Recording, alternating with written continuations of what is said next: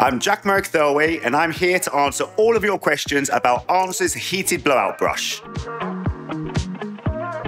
The benefits of using this heated brush: you get volume like no other curling iron on the market. I love it for the size also. You can take it to the office with you, you get beautiful volume, it's silent, you can take it to the bathroom, you can retouch up, you get these beautiful curls during the day, and I love it for this reason.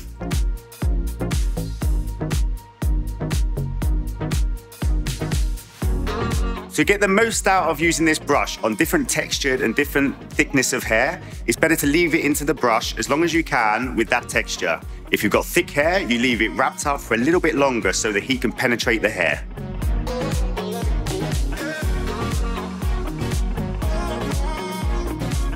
This brush is great for taming frizz on thick, frizzy hair. It's also amazing for adding volume to flat, finer hair. The brush comes with 2 attachment sizes, so as long as your hair is long enough to wrap around the brush and get the real pull, you get the greatest effect.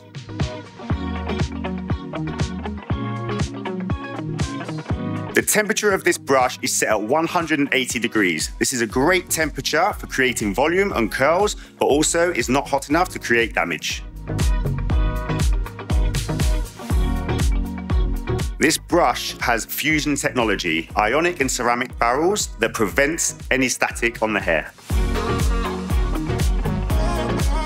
One thing that I absolutely love about this brush is that the cord twists 360 degrees no matter which angle you get yourself into, so it never gets tangled and never gets caught. The tip of this brush stays cold at all times, so no matter how hot the brush gets, you can hold the tip, you can get the tension, and you can really pull it through the hair, creating that shine, but being safe at the same time.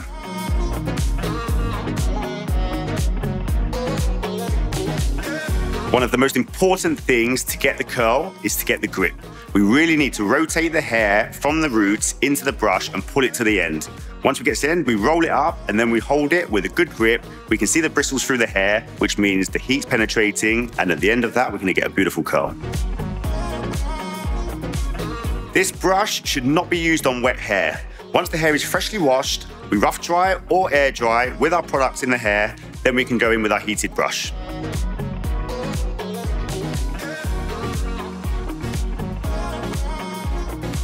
If you really want your hair to last longer for a special occasion, once you take the section out of the brush, pin it or keep it up and cool it in a roller. If you do this, it will definitely make your style last longer because it will cool down and set properly.